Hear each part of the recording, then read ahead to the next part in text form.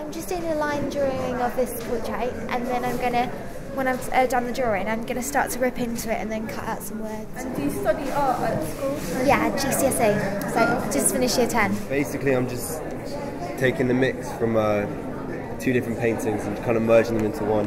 When I came in, I saw the stuff on the floor. I was a bit like, what's going on here? But it was really fun. So they're all a bit weird, like kind of drawing with your other hand and stuff like that. But I don't know, all of them are quite useful, I think.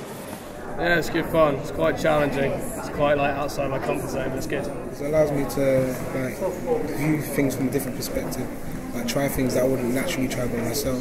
They're not going to tell you off if you do it wrong. I used to stick to one thing. Now I have like loads of things to choose from. I guess it's more, we have more freedom to do what we want to do, whereas at school it's a lot more structured. Really interesting, really different from what you'd normally do, especially in like art class. Last year was good with ideas and stuff, because when I went back to school and we're doing our final pieces for GCSEs, I had more ideas because I had done this during the half term.